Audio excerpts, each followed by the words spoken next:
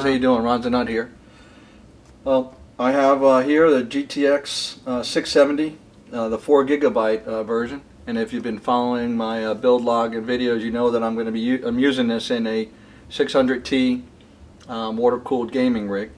To water cool it, I did some research, and we're going to find out if the EK-FC680 GTX Water Block actually works on this graphics card.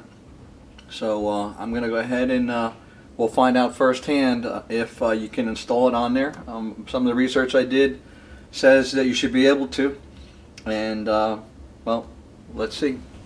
Well, this is the 670, and it is does have a back plate on it. This is the version that comes with a back plate, but you'll notice though the PCB ends right here. So the question is just part of the water block going to hang over onto that portion of the card? Well, we'll find out here. I'm going to go ahead and take it apart and get it ready to see if it will mount. Well, the first step when you're disassembling a stock 680 is to remove all of the screws on the back plate so that you can remove the stock cooler. Now, with the back plate here, it looks like I'm going to have to go through that one level to get to the other screws, I think. Or maybe that's just going to be it. So I'm going to go ahead and do that now. I've got to remove 1, 2, 3, 4, 5, 6, 7, 8, 9, 10, 11 screws. 11 screws, yep. And looks like I probably have to remove this here too, over by the corner of the where the PCI bracket is.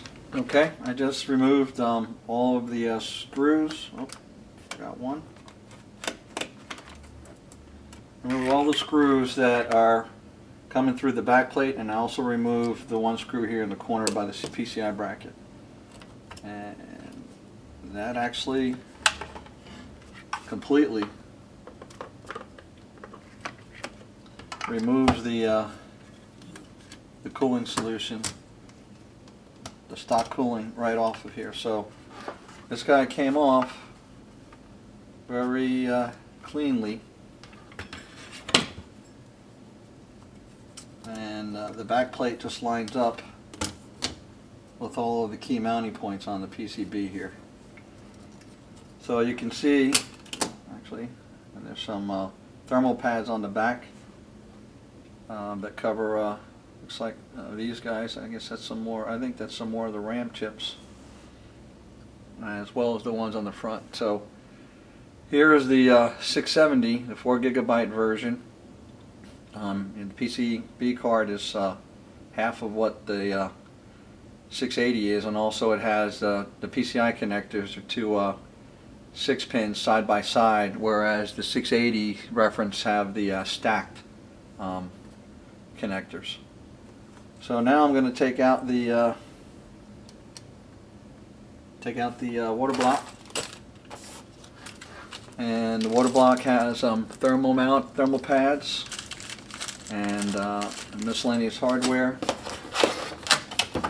And the water block that I got is the nickel plexi one. It looks real nice. And if you're interested in seeing the build that I'm doing, that this card is going into, it's a Corsair 600T, and it's going to have some white Mayhem's pastel in it, and that's going to run through this guy here. So so let's just see if this guy is going to work. And I think maybe no, maybe so. Oh, actually, yeah. It requires removing, I believe, this heat sink right here. But actually, you line up where the CPU is going to go on this.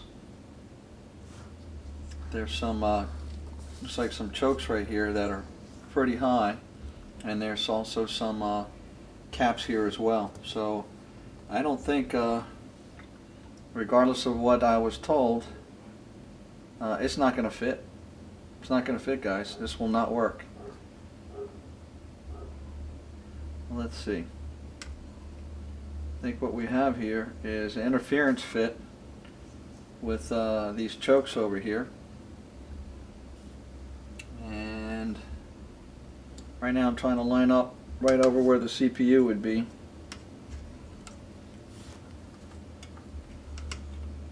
And where the mounting points on the card are, and they do not line up. I think there is a 670 card that is based on the 680 PCB reference. That is the one that actually would work. Right now, looking at this right now, you've got the connectors on the top interfere. I'm going to see if I can pick it up and show you. Actually, I'll do it here. So here's your,